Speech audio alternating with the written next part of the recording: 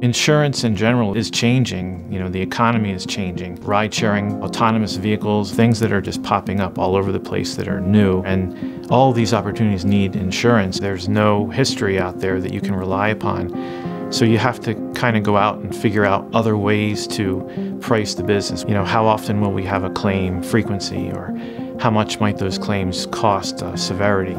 We developed, different insurance products throughout the organization that could be used for things like cyber insurance, property insurance, professional liability insurance that really any of our clients could utilize if they needed it in their portfolio of risks.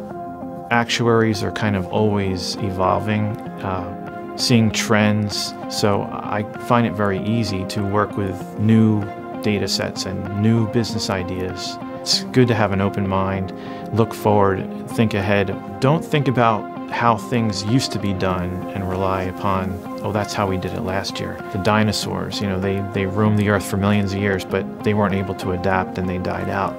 We have to be able to adapt and change our business to meet the needs of the future. So to me, that's the biggest part of innovation. Create new insurance products when people need them.